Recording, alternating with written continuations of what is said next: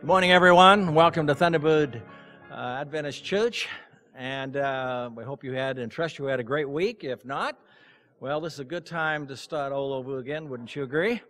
And so forth. Before we have our announcements this morning, though, we have a little tradition around here that after you just get settled, we ask you to get back up and so forth. And we do it for a good purpose because we want you to shake hands with that person next to you. Of course, Jim is saying, well, that's my wife. Well, that's okay. That counts too, and so forth. But anyway, once you get up and say hello to everyone, welcome them for being here today, okay?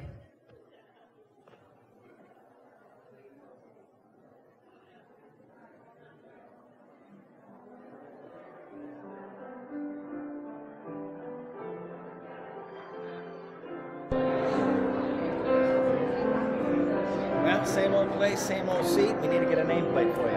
Let's say, how you doing?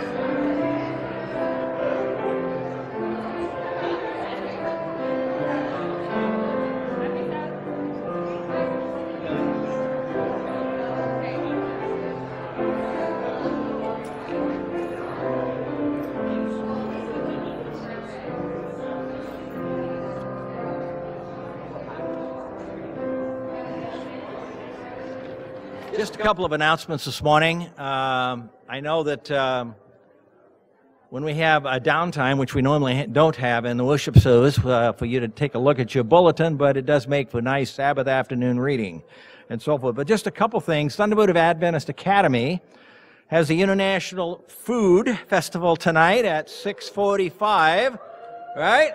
There we go. So if you like different types of food, that's a good place to go. And since I'm doing the cooking at home, since my wife has a foot issue, we're more than happy to go tonight. We can get some good food and so forth. We'd like to invite you to come and support the Academy and meet friends there and have a good evening of fellowship. Also, you know, we're going to have a church directory online. How refreshing is that? You know, the problem with a directory, a paper directory, is, what's the problem with a paper directory?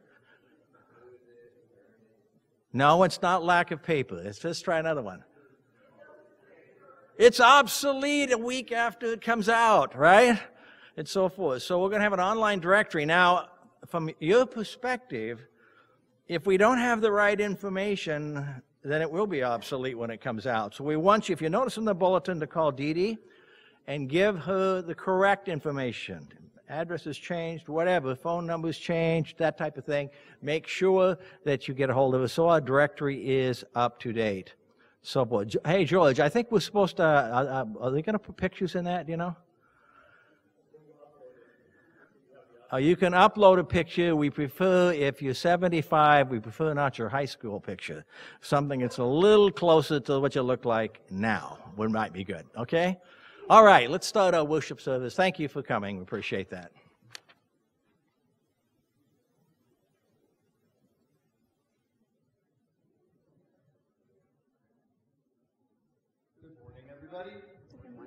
I love this first song that we're going to sing today.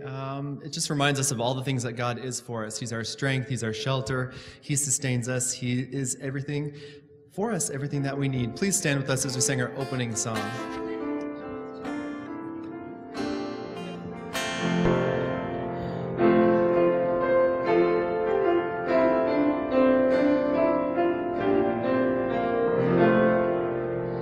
Praise to the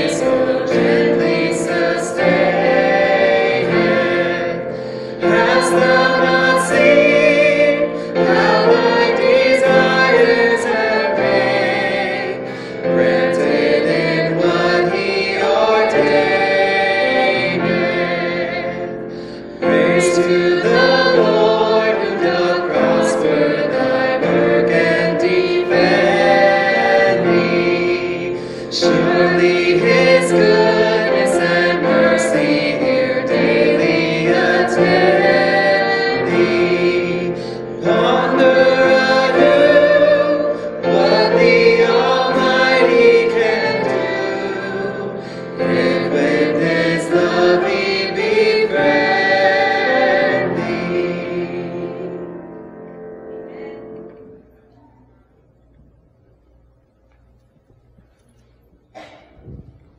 Heads. Father in heaven, we give thanks that we can come before the throne of grace today, that we can be in this place, that we might again worship you for the many things that you have done for us. We thank you for Jesus. We pray for the Holy Spirit's presence so we might gain a real blessing today. And we ask it in Jesus' name and for his sake. Amen.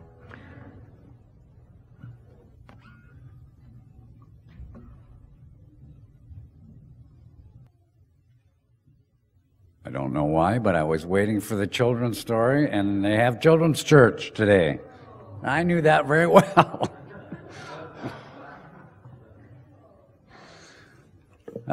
Today's offering is not for the local church budget. Today's offering is for religious liberty. If you open your bulletins, you will have found our campaign information here. I encourage you to flip over to the back little fold here with the envelope on it, and you'll see that you can receive a full year of Liberty Magazine with a $6 donation. That $6 donation goes towards the sponsorship of the magazine, as well as supports the Religious Liberty Department for the North American Division. They are also funded through other means in the general fund of the North American Division, but Liberty Magazine and the department receive a special offering once a year on Liberty Sabbath. I think Liberty Magazine probably is thinking maybe protecting the wall was not a good slogan for this year. We hear a lot of wall talk today, and it's all politically charged. And out of this climate that we have right now in Washington, you see extremes. We see the talking heads and the news media talking about issues that are ranging from totalitarianism to total socialistic views. And in both of those extremes, there has always been, every government that has been socialistic or totalitarian has had infringements on religious liberty. It doesn't seem like our political leaders right now want to maintain a status quo. They want change. They want change in some way. And I'm finding that the more of the left that I hear and the more of the extreme right I hear, the less I like. Liberty Magazine is our watchdog on religious freedom, religious liberty issues in the United States as well as worldwide. There are excellent articles in Religious Liberty Magazine. It brings forth issues that have to deal with Sabbath work, but it also brings issues to the forefront of other countries where we have genocide and religious oppression in Africa and in other areas of the world as well. I have a very short video that I'm going to play, and then we will have our prayer. But this is a message from Mr. Steed, the editor of Liberty Magazine.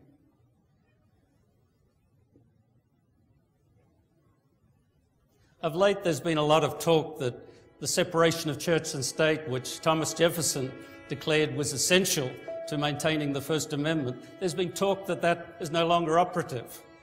How could that be? Great Baptist pioneers, particularly in the United States, like Isaac Backus, John Leland, and Roger Williams, defended it and proclaimed it so widely that it became integral to long-standing thought on religious freedom. I'd like you to hear an interview with Holly Holman from the Baptist Joint Committee for Religious Freedom and see her perspectives, which essentially is our perspective on religious freedom and the United States and how it's relevant today. Separation is not just a constitutional concept, but it's a religious concept. Actually, the first person who articulated the idea of separation between church and state was Roger Williams, the founder of Rhode Island and the First Baptist Church in America, who talked about the hedge or wall of separation between the garden of the church and the wilderness of the world. You know, with a lack of historical understanding or careful thinking about religious liberty, and there's so much information coming at us, I think it's easy to fall for myths that denigrate separation of church and state. Roger Williams and others could speak about separation based upon their view of the Bible. The idea of separation you can see in biblical passages.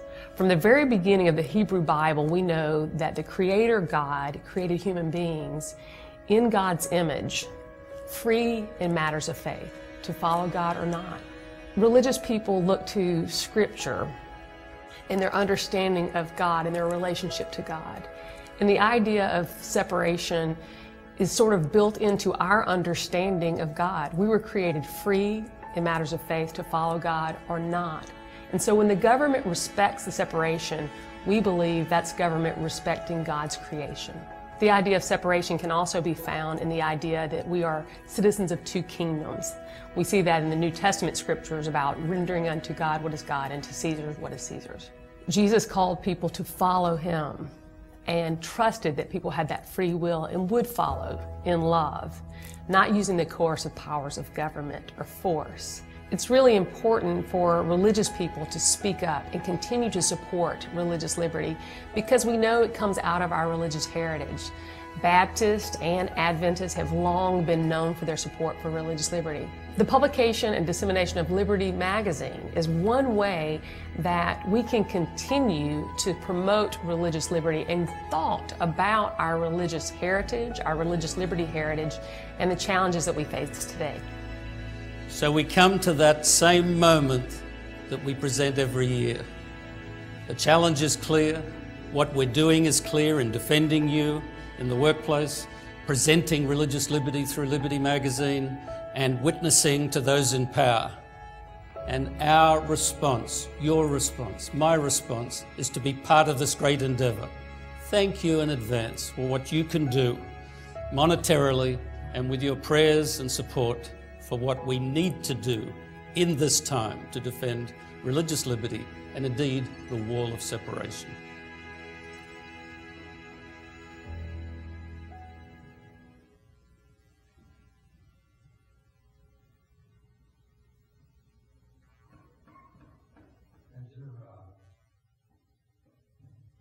As your religious liberty ambassador for this church, we are sending Liberty magazine to one of the public libraries close to the church, to the League of Women's Voters, to the commanders of Luke and Davis Monthan Air Force Base.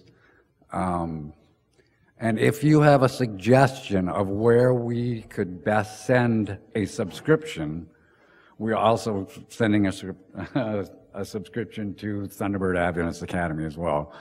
I would like to know about it. If you would just let me know in some way.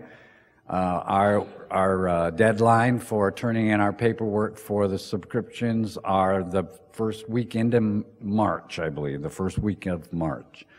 So if you have any ideas or you want to send it to yourself, fill one of these out and make your donation today. Also, if you are doing your online offerings, there is a button in North American Division for Liberty magazine. You can just go to that area, do a search for Liberty, and it pops right up. You add it, and it's right there for when you go back to your cart, so to speak. Okay, will the deacons please come forward? Yes, Dad. How many members of our church are receiving We have 22 subscriptions, so there are some, probably 15 members that are receiving because of the others that we are sending out to other places. And we have some that will be dropping off, the 22 total, but some will be dropping off on this campaign. So we have room for many more. Please fill out your application.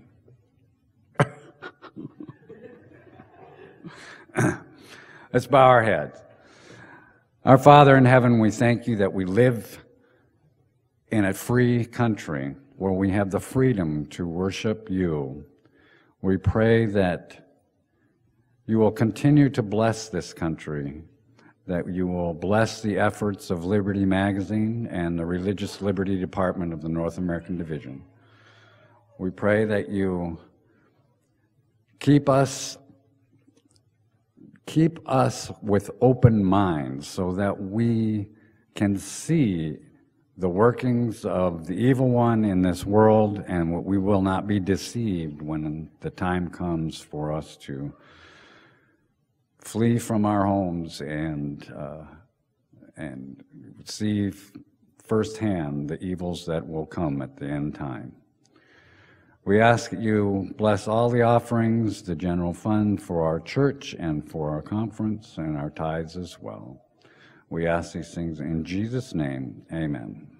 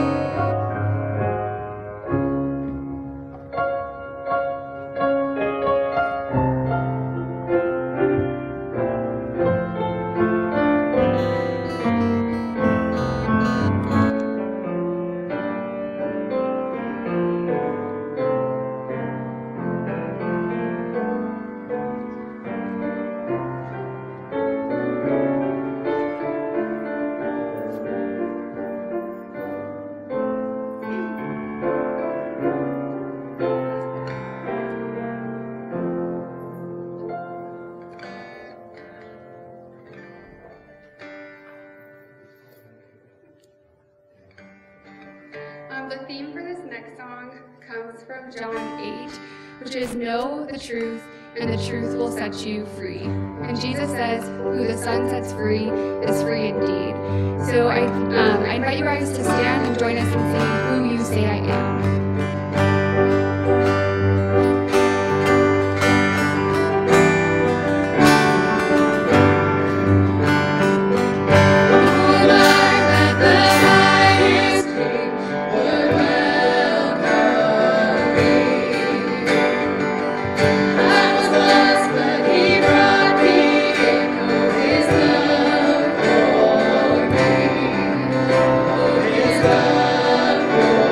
Love for me.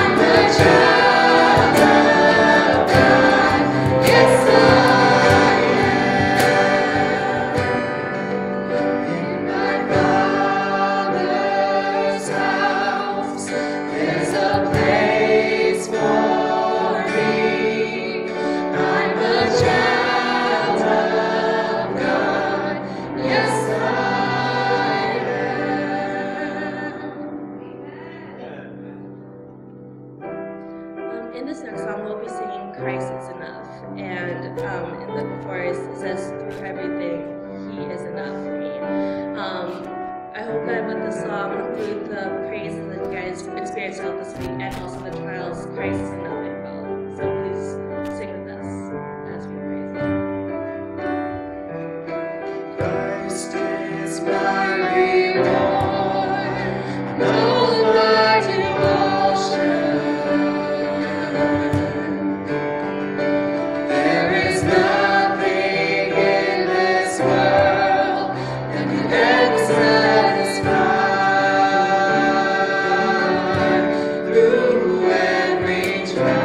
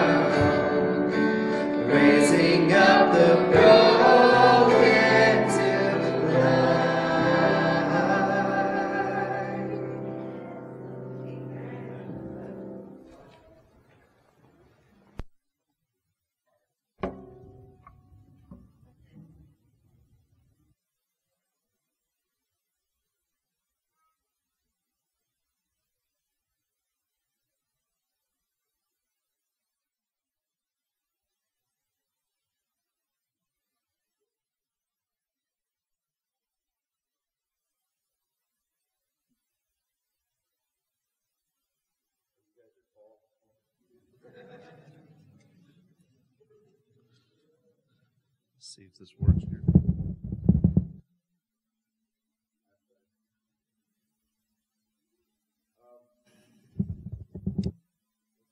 I came in if you know what song I was singing because they didn't want to sing the same song or play the same song. This is one I wrote, so it's a pretty good chance that it wouldn't happen.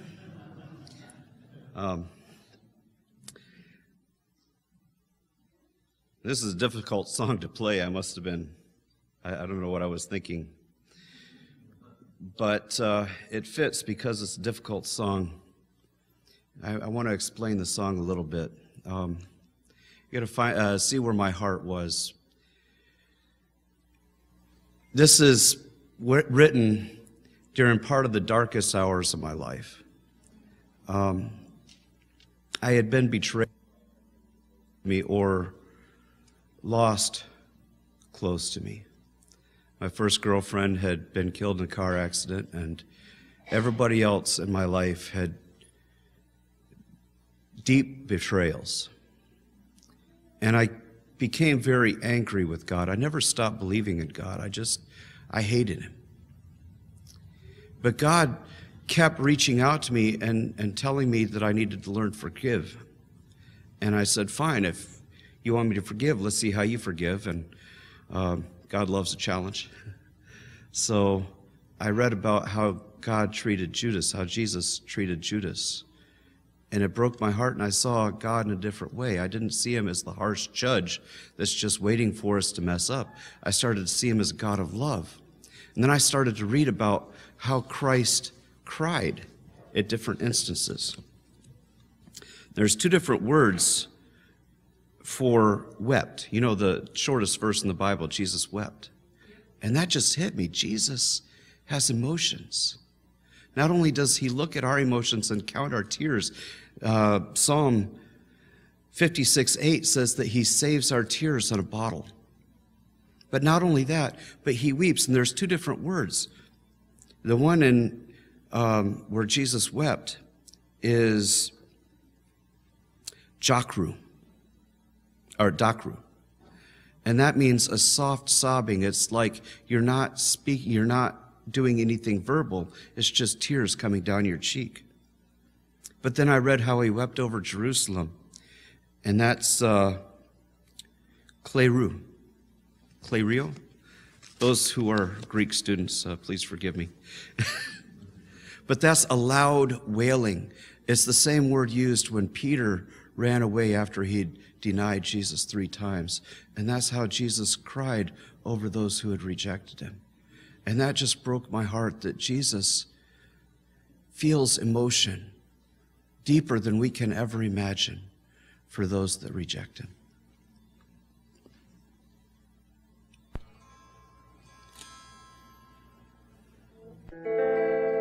Teaching in the courtyard in Jerusalem, gold from the temple reflecting the sun.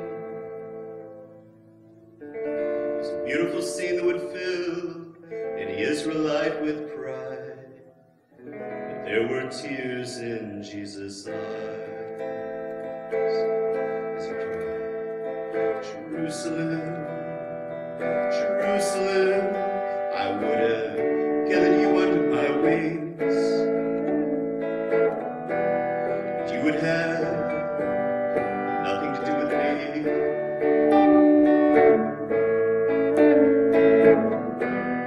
I'm sorry, guys. I think it's just a little out of tune.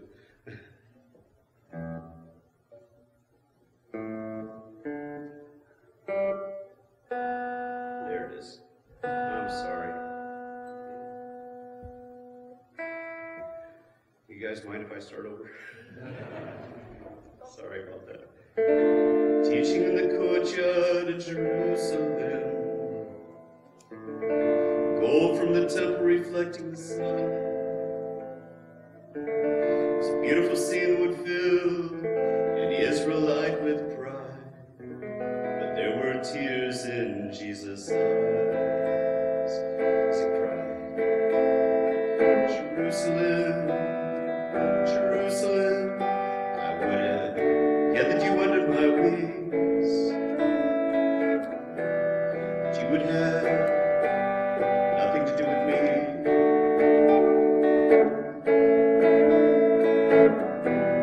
Many times have I pleaded, but you would not hear. Many times have rejected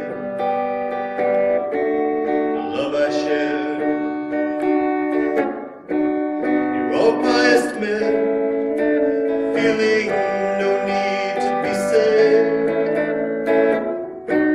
I called you in love, and you hid your face.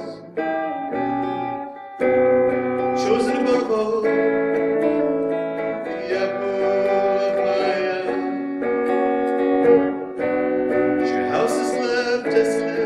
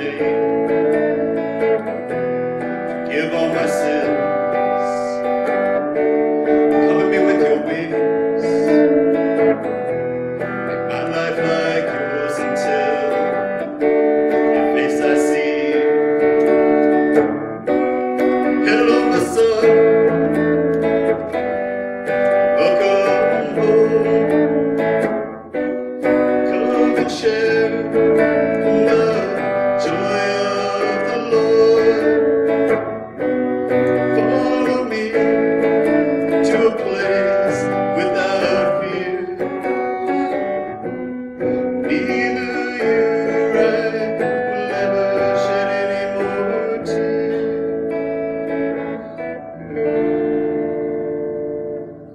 Jesus said he would wipe away every tear.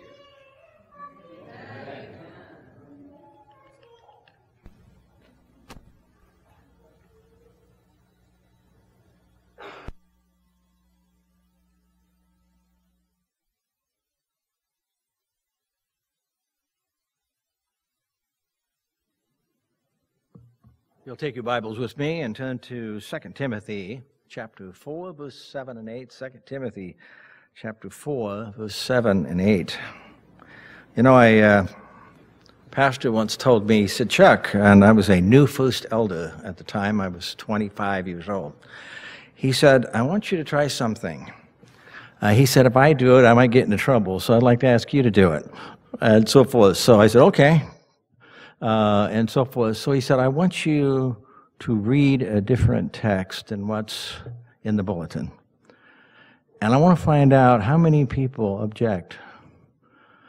And there was about 160 people in the congregation.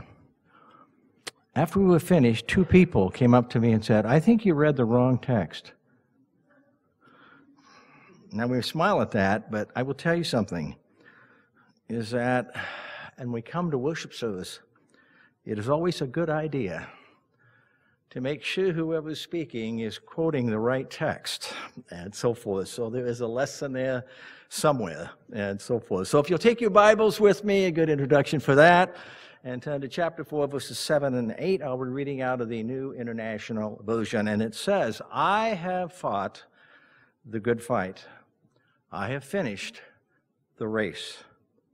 I have kept the faith. And now there is in store for me a crown of righteousness, which the Lord, the righteous judge, will award to me on that day. And not only to me, but also to all who have longed for his appearing. May the Lord bless the reading of his word. George?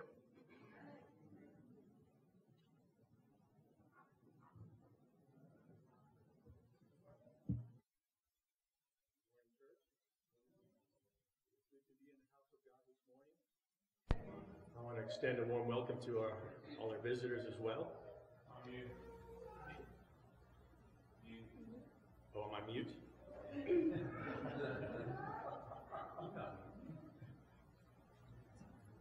Nothing. Can you hear me? No?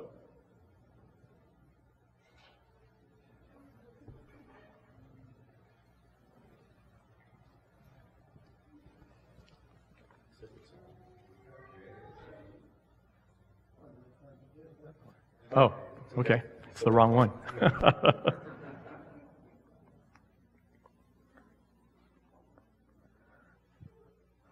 All right.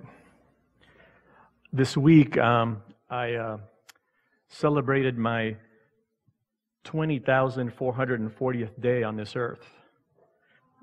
I kind of said it that way, so you have to do the math, but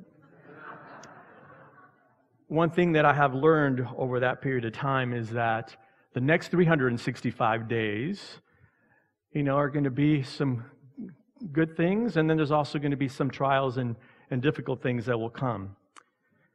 And over my 16,060th days of being a Christian, I have learned one thing, and I can testify to you this morning, that God is good all the time.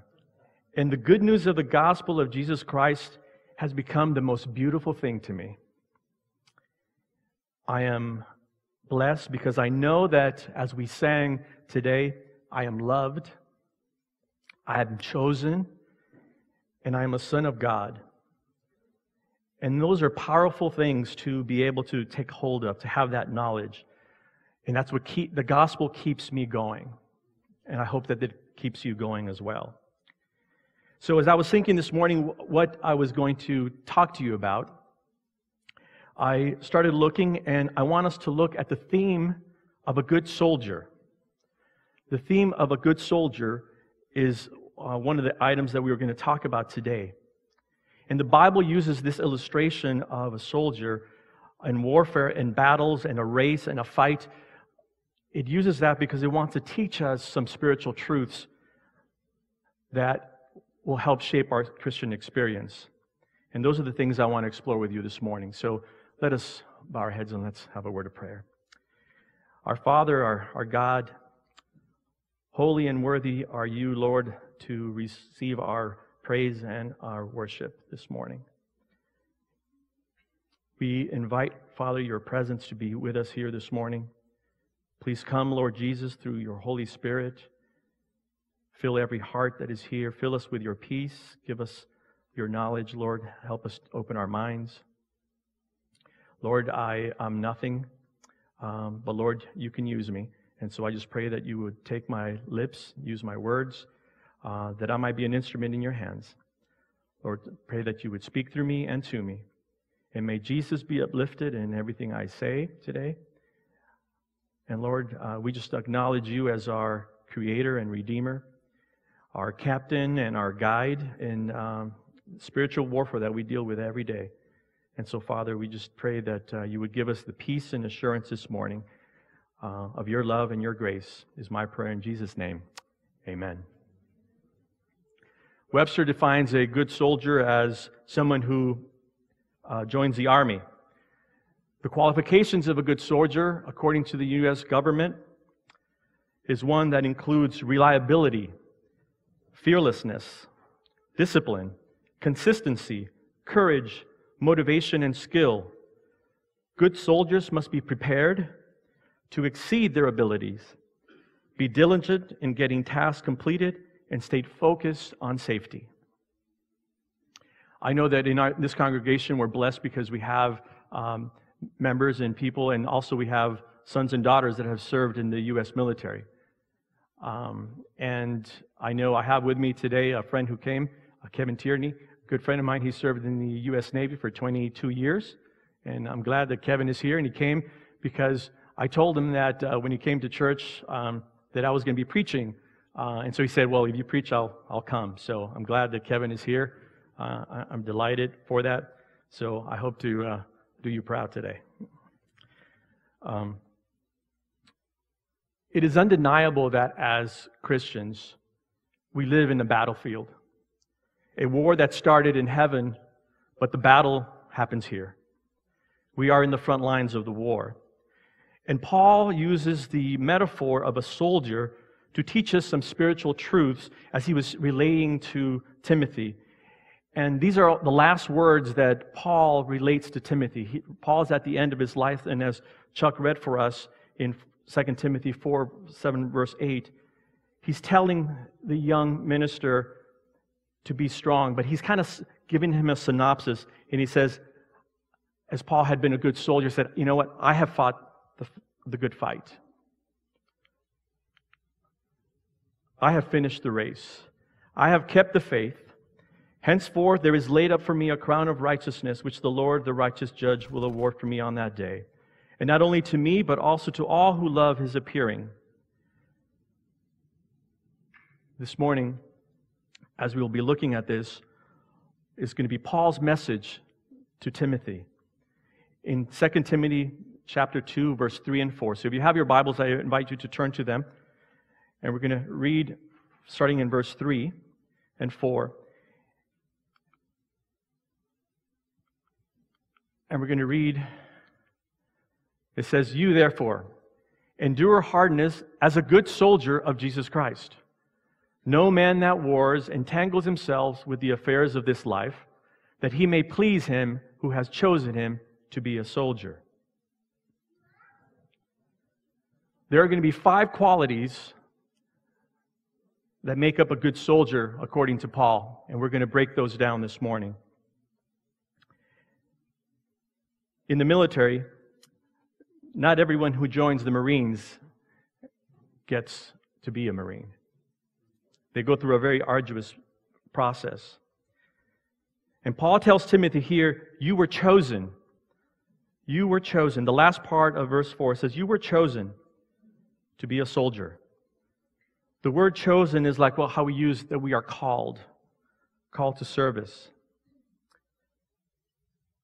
So the first quality of a good soldier is to answer the call. If you are called, will you answer the call? There is nothing more dishonorable than a man who puts on a uniform and when the time of battle comes, he turns around and doesn't want to go to war. You are considered a coward in the military if you did that. You have dishonored yourself and the code. What is your response this morning to the call of being a soldier? Would you answer the call? In 1914, Sir Ernest Shackleton was getting ready for his Imperial Trans-Antarctic expedition. And he put this ad in the paper. Now it's debated in some whether he actually did it or not. But the ad goes like this: men wanted for hazardous journey, small wages, bitter cold, long months of complete darkness, constant danger, safe return doubtful, honor and recognition in case of success. Quite an advertisement, right? But many did answer the call. But not all of them were selected. Only a few were selected. But men wanted to join into this cause. They wanted to live life on the edge. I remember the advertisement of the Marines, and I think it's the few, right? It's not for everyone. It's the few, the proud, the Marines. That is the mindset. The mindset is it's of a few. So Jesus gives us this call to be a good soldier. He is calling us, and the question this morning is, how will we answer the call?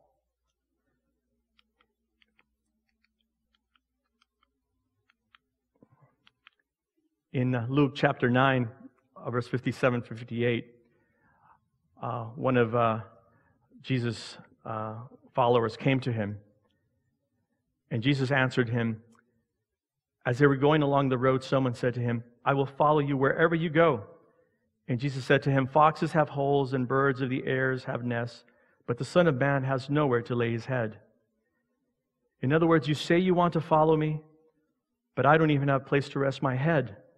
Animals will fare far better than you if you follow me.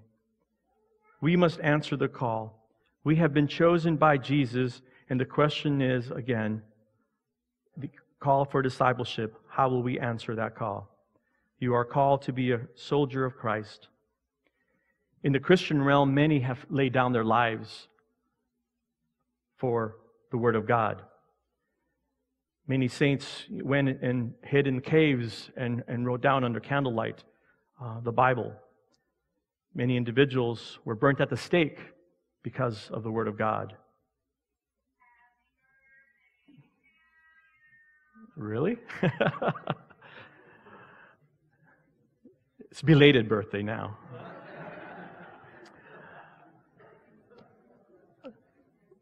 But Christ's word was so precious that many gave their lives for it. One of the other things that the verse says is that you therefore endure hardness as a good soldier of Jesus Christ. To endure hardness.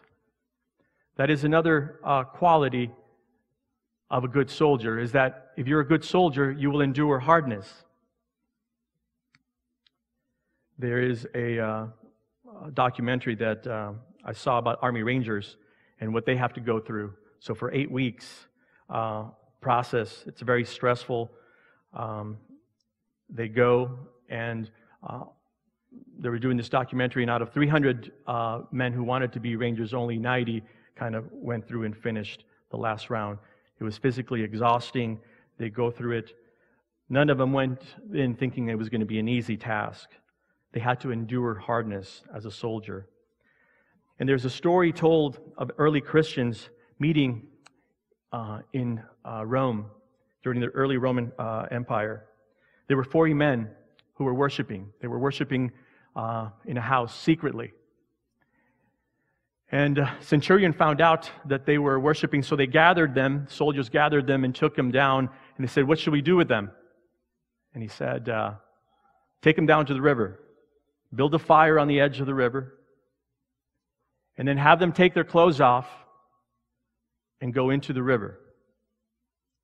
So they did that. They took the men who were worshiping Jesus, took them down to the river in the middle of winter, had them stripped of their clothes, go into the river. And the centurion said, "There's a fire here. So if you renounce Jesus and accept Caesar as your Lord, then you can come out and warm yourself." So the men shivered into the water. They got close together to just try to keep warm. And one of them started singing, "40 men of Christ are we."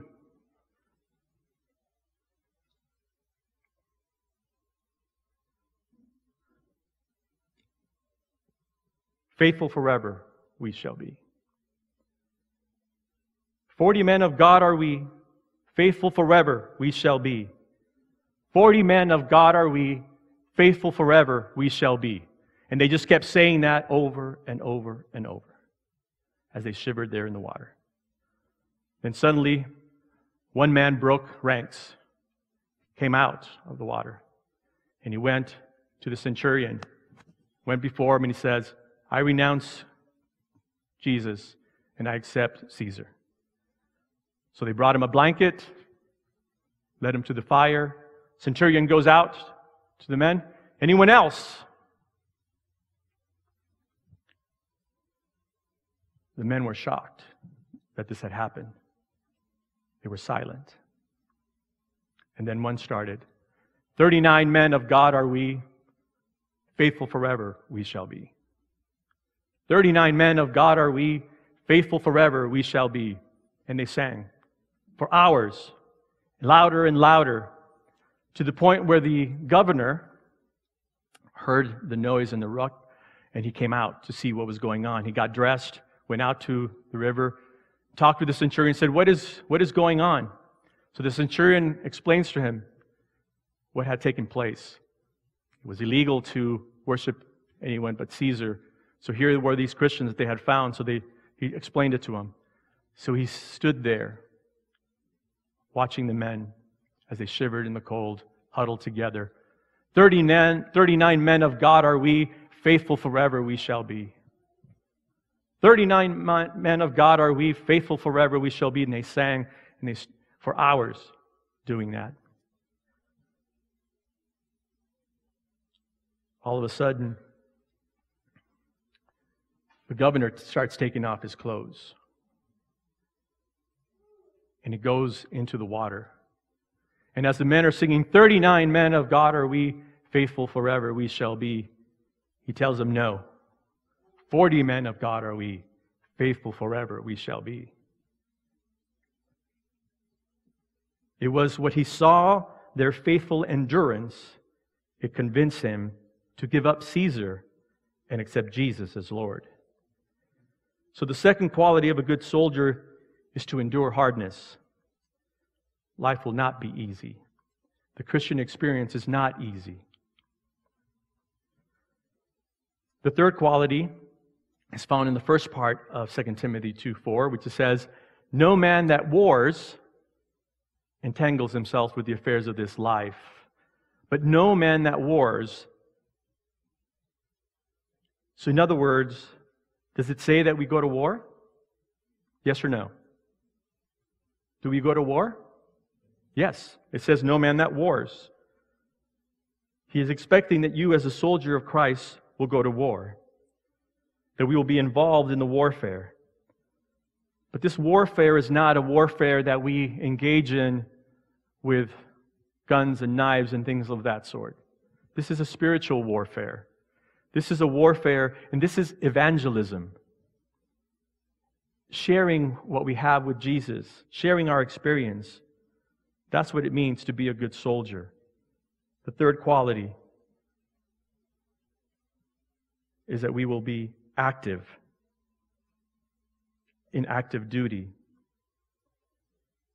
to engage in the battle of saving souls, when we are sharing what Christ is doing in us, for us, and around us, when we minister to others, encouraging, uplifting them, engaging with them, and caring for them. That's how we grow, when we share Jesus.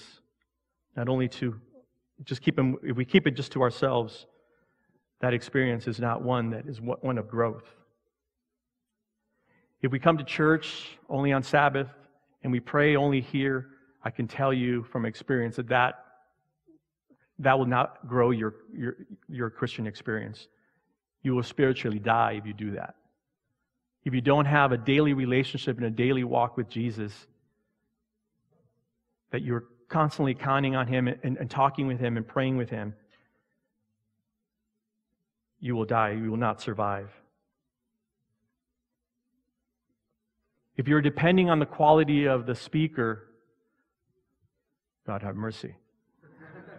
I'm not a very good speaker. If you're relying on the preacher, you're putting your hope in something that's not right. You will spiritually die. Many young people sometimes will say, how come we don't see the miracles? How come we don't see, the things that we read in the Bible? How come we don't see that? And it's perhaps because we're not engaged in the warfare and in the battle, because we're not active. I know that many who have done colporting, and I know that those who have colported, when you're active in ministry, you see God working. God does things. And you're not alone. So the third quality of a good soldier is to be active. We go to war. To be active. Zechariah 4:6 says, "Then he said to me, this is the word of the Lord to Zerubbabel, saying, not by might nor by power, but by my Spirit, says the Lord of hosts." And Ephesians 6:12 says, "For our struggle is not against flesh and blood, but against the rulers, against the powers, against the world forces of this darkness, against spiritual forces of wickedness in the heavenly places." That's what we battle. That's what we war against self. "For the weapons of our warfare are not of the flesh, but divinely powerful for the destruction of fortresses." 2 Corinthians 10:4. These are great, precious promises that we can hold on to.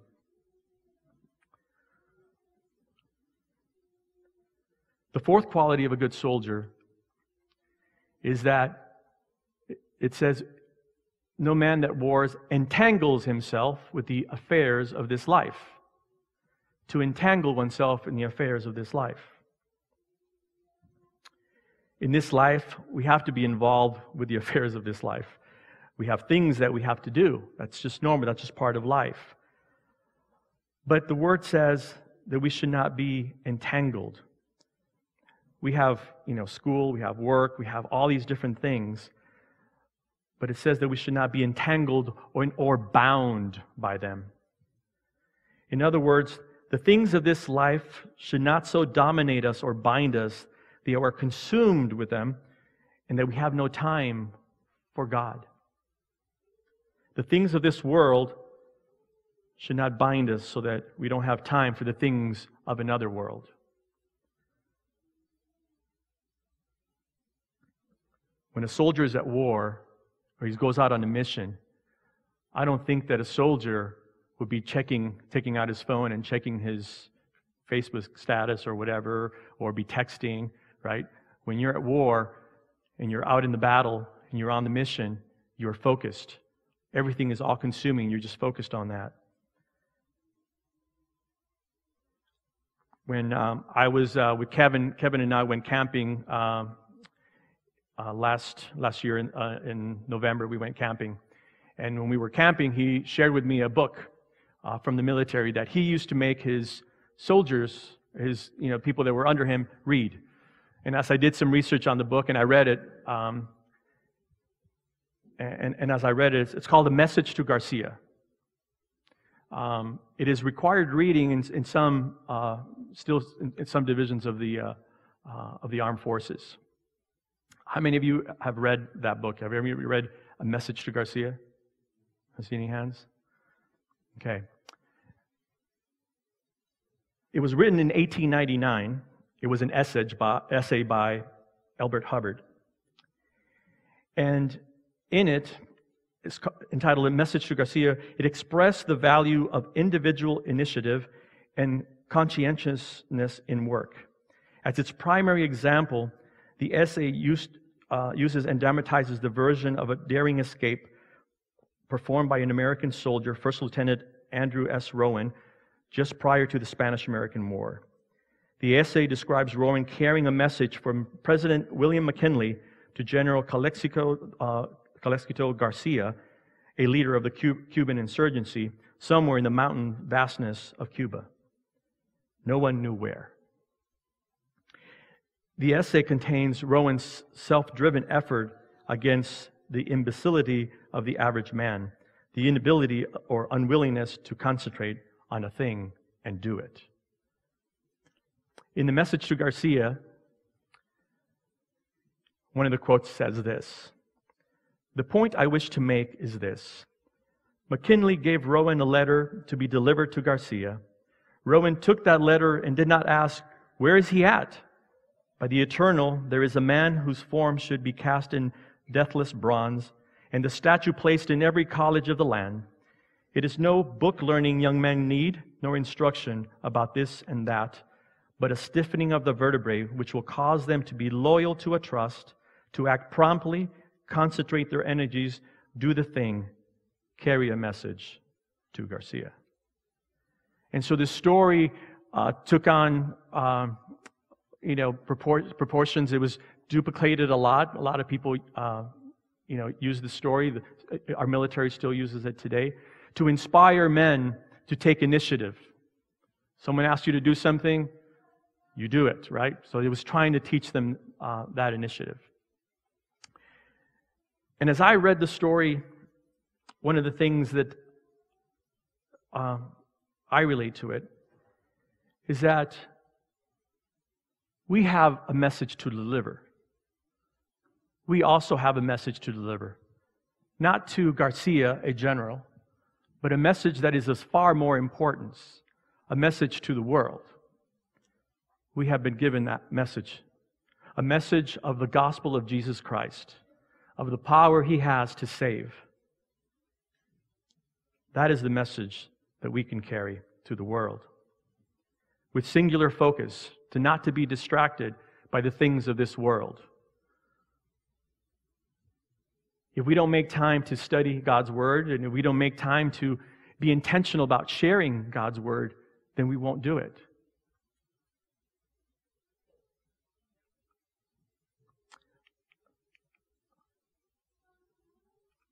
So the fourth quality was not to be entangled, but to be focused. So here's a picture. I don't think it's historically accurate. I think it's just put on there.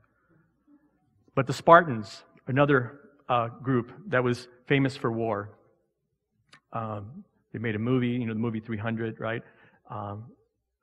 That was about Spartans. And Spartans are unique because Spartan society was, they would, from birth, if you were looked at and you were kind of scrawny, you were put out. You would not survive. You were left out to the wild animals if they thought that you weren't able. Their whole society was based on war and warfare, and they valued it a lot. So much so that mothers would give their sons their shields with the words, "Return with it," or "carried on it." In other words, that is to say, be victorious or dead. Since in battle, that heavy shield that the Spartans would wear would be the first thing the soldier would be tempted to put down and leave behind. But dropping the shield was a synonym for desertion in the field. So they wouldn't do it. Leonidas, the famous king of the city-state of Sparta, when the Persians were coming in 480 BC, it came to this battle of I don't even know how to say it. Thermopylae or something like that. So they went to this battle, and when he thought that he would funnel them through between these two places, and so they stood there, and he had 300 soldiers from Sparta, some Greeks, and from some other groups that were there as well. And they blocked off the first advances that were made, but then there was another advance that came around the sides, and they weren't able to hold them off. So he knew that he was being outflanked, and so he sent some of them home, and only the Spartans stayed back, 300, to hold them off as long as they could. And as they were getting ready for battle, there's a story told of a wayfarer that was passing by, and the stranger, they said, "Where are you going?" He says, "I'm going to Sparta." And so it's said that Leonidas looked at him, and he said to the stranger, he goes, when you go back, he says, "Tell them that we have fought as Spartans, that we have kept the law, that we have been faithful."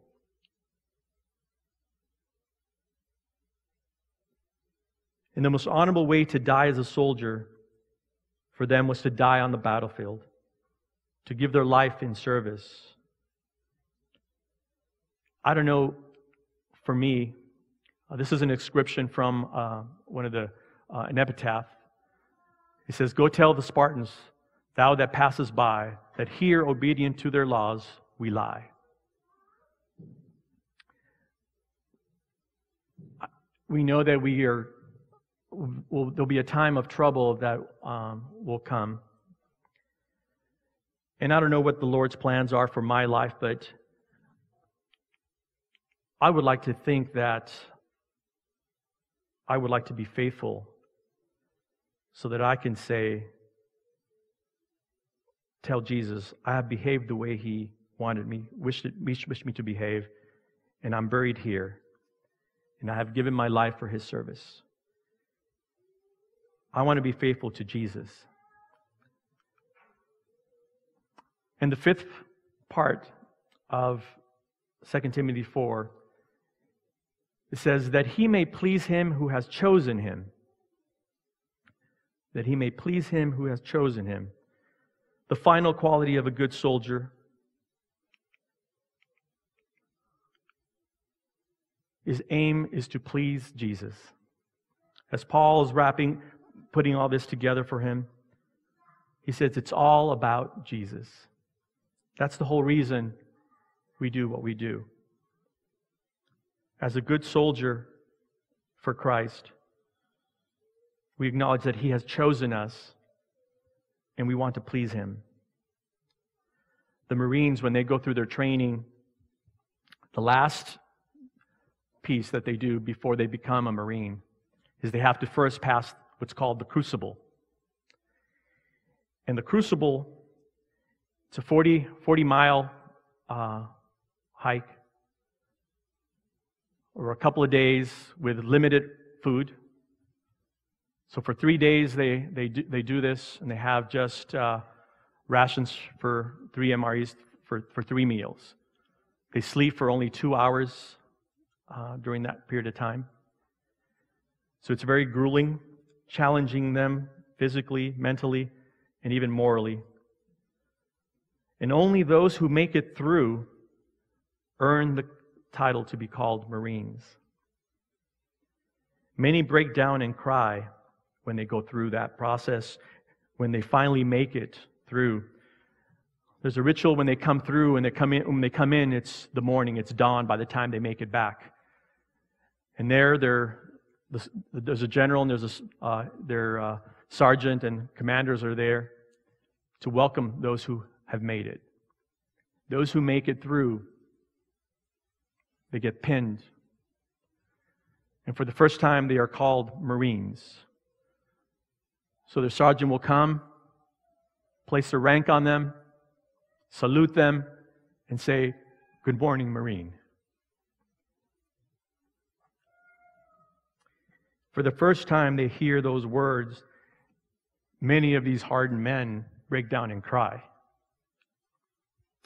They cry because of their experience that they have gone through. They know how difficult it's been, and they have made it. But unlike the military example that I'm relaying to you right now, there is a prevailing truth that we hold that is a little bit different. And that is this. 2 Timothy 4:18, Paul continuing on in his letter to Timothy, says, "The Lord will rescue me from every evil deed and will bring me safely to His heavenly kingdom. To Him be glory forever and ever. Amen." We will not be able to stand and take the credit like these soldiers, the Marines, do. They do it through willpower and everything else. But for the Christian soldier, it's not like that. For this Christian experience, it's very different. For the Christian experience, it is the Lord who gets the credit. It is the Lord who gets us through it. And that's what Paul is saying here. Revelation 12:10 says, "Then I heard a loud voice in heaven, saying, 'Now the salvation and the power and the kingdom of our God and the authority of His Christ has come. For the accuser of our brethren has been thrown down, he who accuses them before our God day and night.'" The results of the war that we wage are known. Jesus has already won. Our victory is assured. Satan is a defeated foe. We are sons and daughters of God. We need to start believing it, living it. We are free. We are no longer bound by sin. That is the good news of the gospel. And that is where the analogy of the soldier kind of breaks down. There's a story told of a massive elephant who was being held in place by a small stake and a rope that was obviously too small to hold him. A tourist marveled at the fact that the elephant felt trapped and wouldn't go beyond the boundaries. Until the trainer explained to him. He said, "I started with the stake when he was a calf, and it held him. He became so used to it that he still thinks it will hold him. He doesn't even try." It is time to try the rope. It has already been broken by the same force that broke the bonds of death for Jesus. What's holding you back? Are you even not trying? Are we not living our lives in a way that we know that we are sons and daughters of God? Are we being held back because of the lies that Satan says about us? Are we being like the elephant, constrained, used to being in that area? Jesus will one day meet us. At the end of it all, Jesus will meet us, and He will greet every one of us as His soldiers. As He says, "Well done, my good and faithful servant. Well done." I long for those words where Jesus will come and He'll say, "John, well done. Well done, my faithful servant. Nick, well done. Well done, my faithful servant."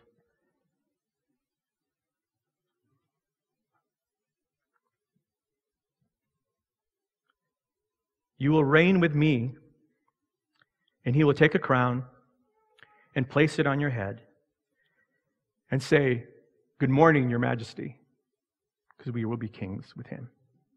What a day that will be. There will be tears as we will recall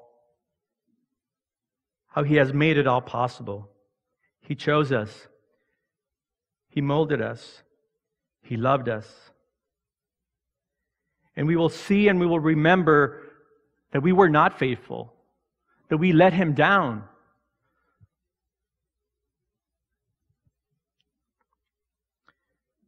That the times that we thought we weren't tough enough, we fell. But there, Jesus will say otherwise. Jesus will say, you have been faithful. And you'll know in your mind that you have not been faithful. But Jesus, in front of God and the unfallen angels, will declare to you that you have been faithful. The reason we are here is because of you, Jesus. Jesus has been the faithful one. And I think they'll say, crown him, crown him, crown him. Every knee will bow, every tongue will confess that Jesus is Lord. He will have the name that is above every other name. So my appeal this morning to you is quite simple. This morning, do you want to be a good soldier for Christ? Do you want to be a good soldier?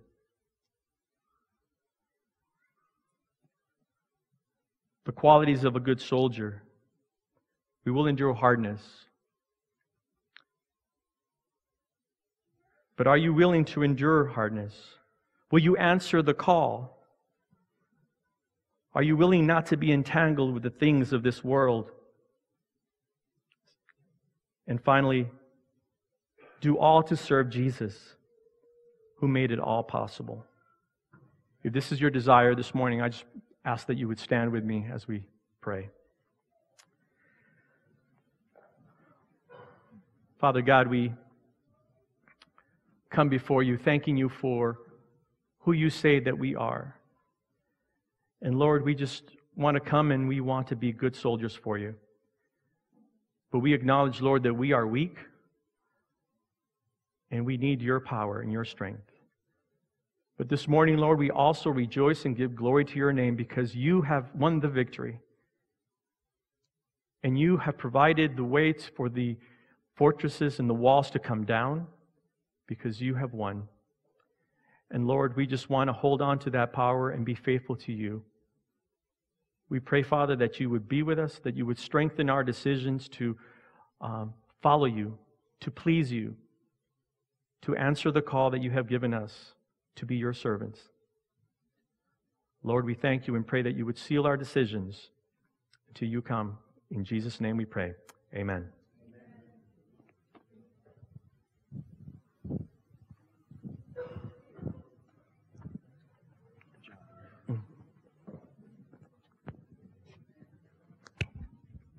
All right, it's time for family prayer. And after a sermon like that, George, we need prayer. So if you want to come down and join me, you're certainly welcome to do so. If you're comfortable where you are, that's fine as well. Let us deal.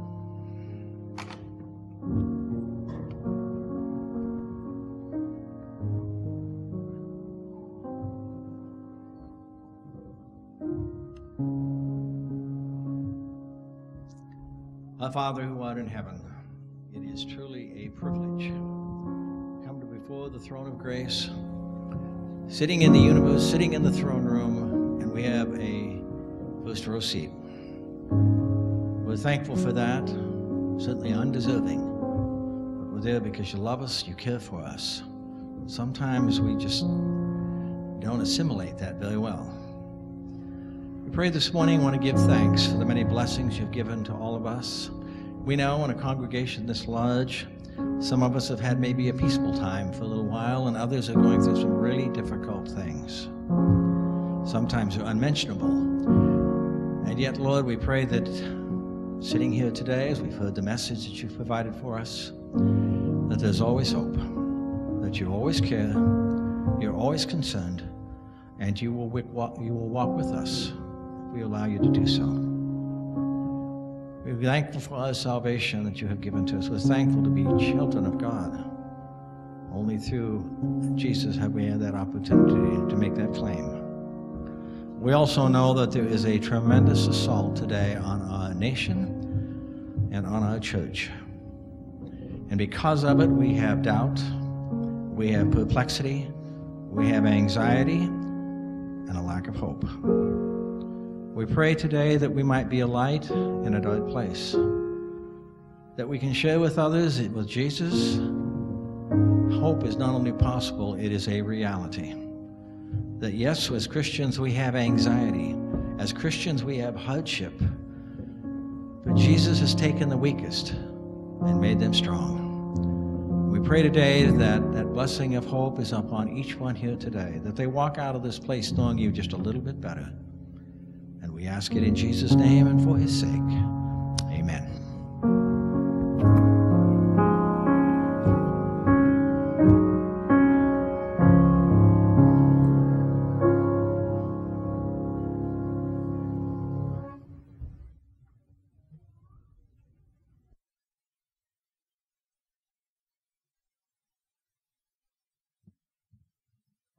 Last song today is called Lead Me to the Cross. It's about remembering the exquisite love that Jesus had for us when he sacrificed himself on the cross for us. But my favorite part of the song is a line that says, lead me to your heart, which talks about being led to the very heart of God. Yesterday, Pastor Eddie Turner came and he shared with us at the school about the love of God the Father and what exactly it took for him to allow Jesus to sacrifice Jesus for us, and how much that shows that God the Father is in love with us. So please stand as we sing our closing song and think about being led to the very heart of God, which is full of love for you and for me.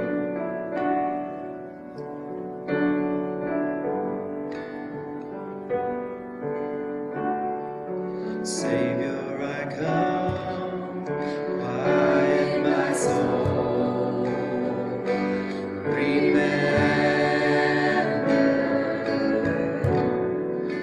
Redemption's hill, where your blood was spilled for my wrath.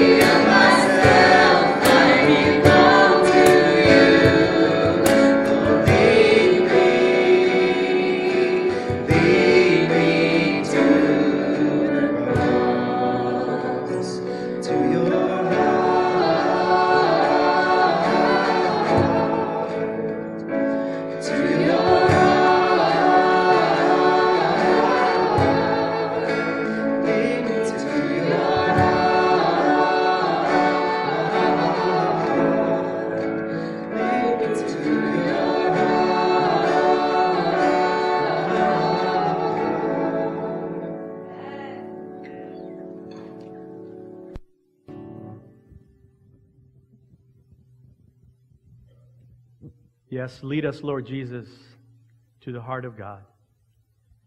Help us to trust you each and every day, to come to the foot of the cross and lay our burdens down. Help us to have that desire to daily want to commune with you, to daily entrust our lives to you. Father, we pray for your Holy Spirit. We know that it's not by human strength, but it's by your Spirit only. So, Father, we just pray that you would pour out your Spirit on everyone here today, all the families represented. We ask a blessing, Lord, so that we might draw closer and closer to you, that we might further the work of your kingdom, that we might be good soldiers for Jesus because of what he has done for us. Lord, we love you, and we thank you for the gifts and the victory we have in Jesus. In his name we pray. Amen.